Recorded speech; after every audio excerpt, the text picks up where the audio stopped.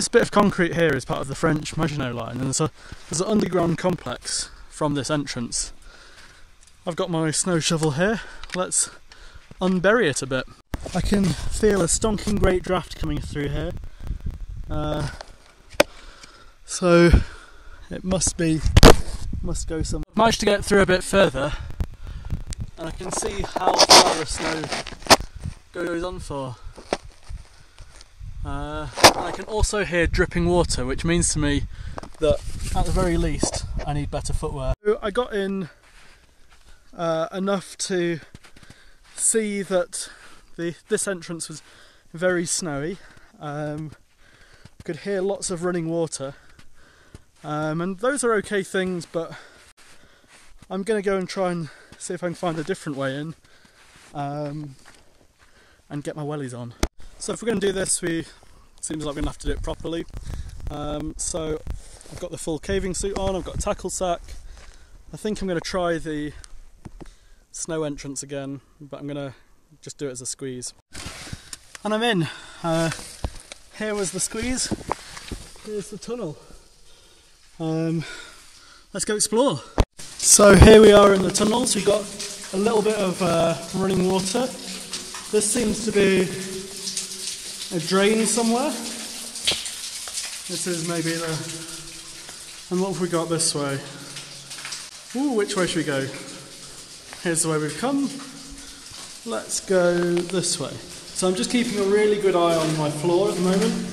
Never really can... Here's a reason why. That is a pool of water. Let's not go in there. So these are open manholes in the floor are kind of a risk. I've just got a bit of chamber here. This room has a lot of snow in it, which suggests to me it has an outside link somewhere. I'm guessing through this door. I might go and have a look in a minute. A bed there, very nice. The snow plus open manholes makes me a little bit nervous that this kind of landscape here could be a bit like walking a glacier, like there could be an open manhole just below that snow there and I wouldn't know. So we've got this way, we've got this way, and we've got this way.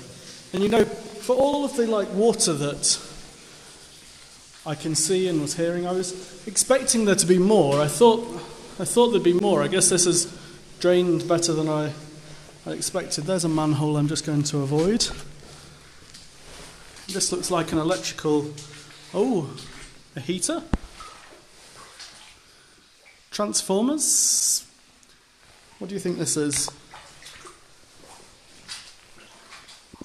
I feel like it's heating or air conditioning with a load of fuse boxes here, but I'm really just as unsure as you. Ferme, ouvert. I mean, this is definitely to do with the air conditioning or that kind of thing. I'm just in a tiny bit of water here. Let's turn right, let's see what's around here.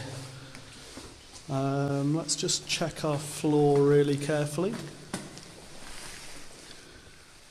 Some random decay here. Not really sure what these things were, probably furniture. Big icicle thing in the floor here. The big icicle thing here really gives you a sense of what the ambient temperature is down here. It's not very warm. Look, there's some more icicle. Oh, we've got some lino. Let's just keep watching the floor. Really cautious everywhere we go here. A little bit deeper water. Oh yeah, we've got some open... This looks like... Oh, this looks like an engine room. So we've got a big open engine here. Some kind of thing.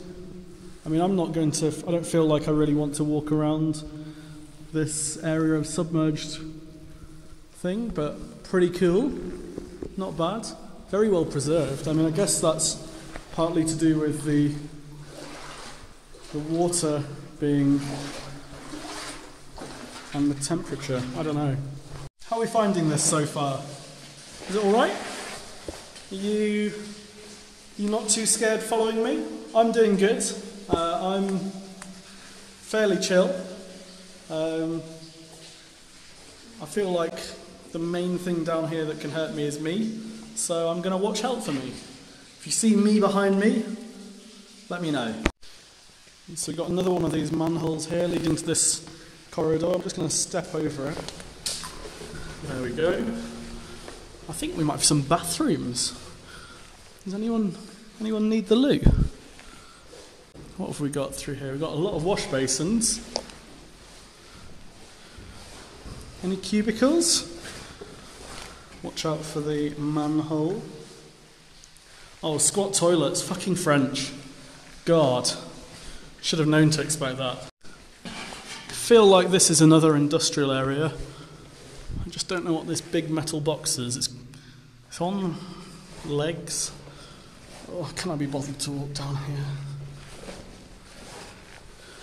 Got another low access tunnel.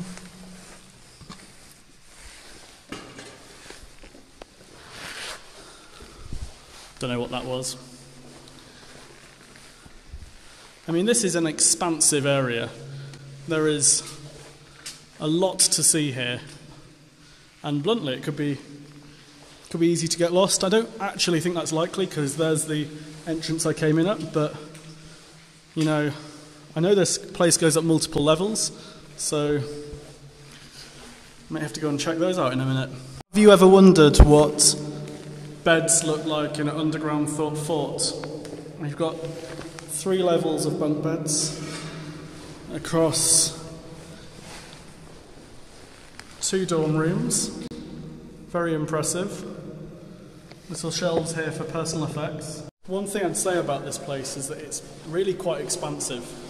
I'm just walking down this tunnel to go back to where I've come from, and it's going to be a little bit of a walk. These tunnels that they built through the French Alps to protect against the Germans. This is part of the Maginot Line. This was once a French military fort. They were significant. They were big. So I've come across this steel ladder. Now the question is, do I want to go up it? You already know the answer. So I've just come up this ladder. It was alright. No loose rungs. It's definitely climbed worse things. It's about 15 metres or so. Not so bad. I'm thinking this higher level might be more to do with, oh, we've got a turret. Should go up the turret. I'm in a turret up here, observation turret. You can see the real world outside. I think I've got an old speaking tube here perhaps. And I've just come up this ladder. It's much warmer up here, but there's no way out. Onwards. So I was hoping to find a high-level way out at one of these ladders, because I've seen that one exists somewhere. But I've been up all these ladders and it's not here.